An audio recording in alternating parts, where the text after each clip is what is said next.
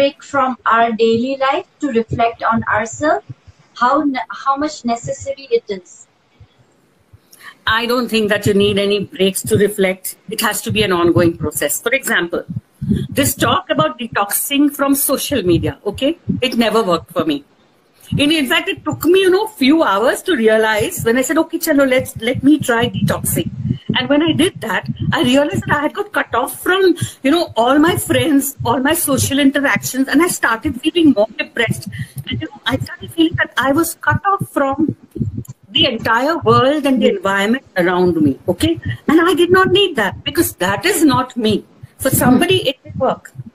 Somebody may think that cutting off from, detoxing or whatever, cutting off from people or sitting silently is something that works for them. It is an individual, it just works for an individual differently. So, I mean, it's very difficult to judge or to say that there's a template for this. It's just that you have to find your own way to deal with this kind of environment or situations or whatever you wish to call it, or the pause in your life to reflect. So you're saying that sometimes that also becomes a pressure. Okay. Of course it does. Of course. Because see, whenever we talk about pause, we are like, we shun everything and have a quiet time. But for someone, it may be very much pressurizing, spending time alone. It may not be good for them. Being with people, some of their loved ones will be good. So that's what you are saying, that it becomes a pressure. Yeah, because see, I'm a senior. So I know friends who suggested try art of living, try meditation, try yoga. But I cannot sit silent. I'd love to say that they were thinking about my mental health and so on and so forth.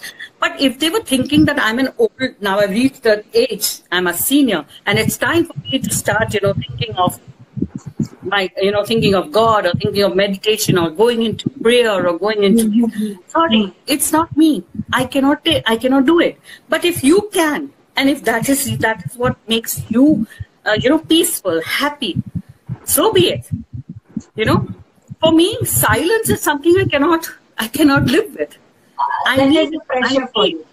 Yes, that is a pressure for me. That is something I cannot do without. I cannot do without talking to people. I cannot do without communicating with people. I cannot do without making friends. It's my biggest life thing. I cannot do without having 1,000 selfies of wherever I go. My friends tell me that, you are just your entire social media is filled with selfies. But of course it is, because these are my memories. I'm not trying to show off who I have met or who I have taken a selfie with, because I take selfie with everybody.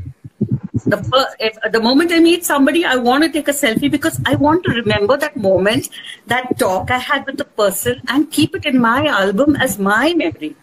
If you think that, she's just showing off, that's your thought process. That's your thing. My thought process is simple. It makes me happy. It makes me remember when that Facebook pops it up, in memory.